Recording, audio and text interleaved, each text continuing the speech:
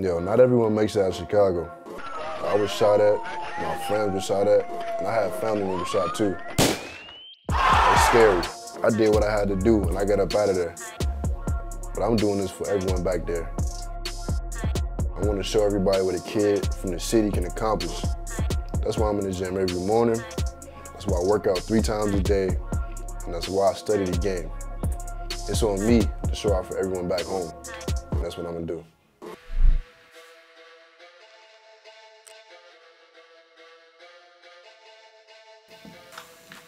Yo, it's Kahlil Whitney, 6 a.m., about to get a workout in.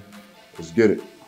First thing I do in the gym is mandatory. I set up my little boom box, plug the aux up to my phone, put in the tunes. Don't need no fucking pockets cause my socks work. They want me to clock out on this shit like clockwork. Nigga, I don't need no fucking pockets cause my socks work. They want me to clock out on this shit like clockwork. In my 7th grade year when I started, I wasn't very good at basketball. Probably the average kid, you know, just walking around the house, you know, shooting imaginary jumps, just saying I want to be like MJ. It's my favorite player of all time. So just looking at the other players at that moment, they were very, you know, they looked very talented, way more talented than I was. And this motivated me. A certain amount of guys are gonna take this, you know, treat like a professional. I want to make a lot of money at this game one day, so I work real hard at it. Hopefully I'm successful. Workout number 1 in the books. Gotta get to class. First period, I got religion. Got 2 more. Let's get it.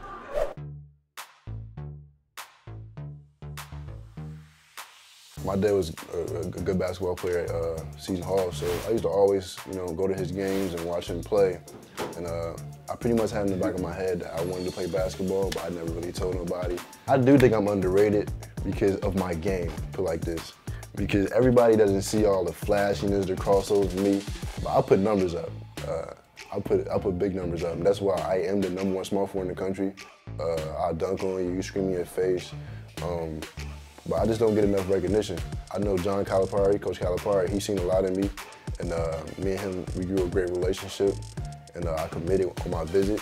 So I'm getting to play at the biggest stage. Everybody gonna come for me. Come from Kentucky, come from my teammates, every game. Yo, this came out of last class of the day. On my way to grab some eats with the teammates.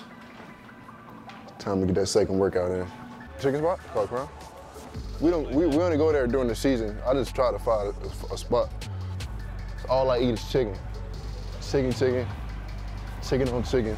Everything on me, I need my boy here want a 3-piece mix. I want a 5-piece. He want a 3-piece. My boy back there, he not hungry. And you want a what? I hope y'all got money, cause I'm not paying for it. We got some good food, we about to eat, amen. A lot of people don't know that I'm from Chicago. Ever since I moved, everybody think that this is where I'm from. Nah, I'm from the hood. I done seen people get killed, I done came outside, I seen bodies outside, I done been in situations where I got shot at, jumped, all type of stuff. I had one of my teammates and one of my friends named Evander, he got shot at a party. There's nothing positive you get from the streets, it's all negativity. The first thing I think of when I hear a gunshot is normal. That's life, that's how it is in Chicago. Hey yo, my boy, the chicken was smacking. We just got done eating with the guys and my teammates. I had to get them right. About to go work out now. Growing up in Chicago is not the best place to grow up, but you know, tough neighborhood, tough environment where we grew up at. You know what I'm saying? I just felt like I didn't need my child to grow up in the environment that I worked so hard to get out of, to give them a ride for my family, to give them an opportunity to live better. So I think it worked out.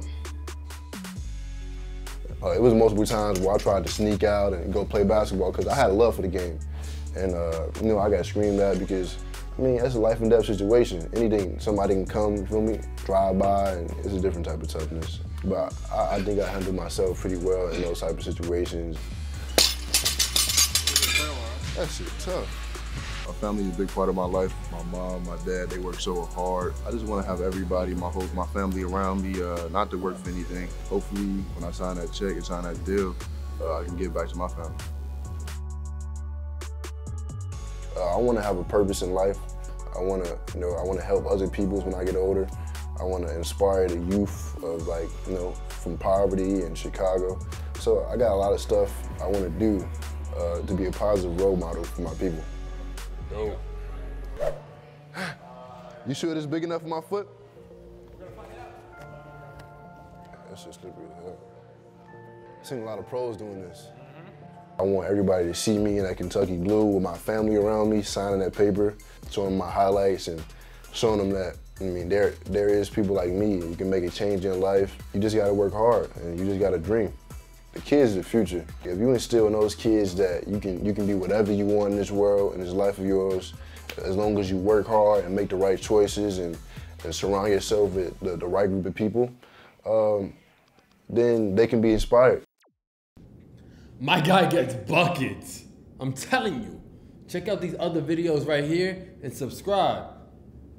Why haven't you done that yet? Click that button. Click that.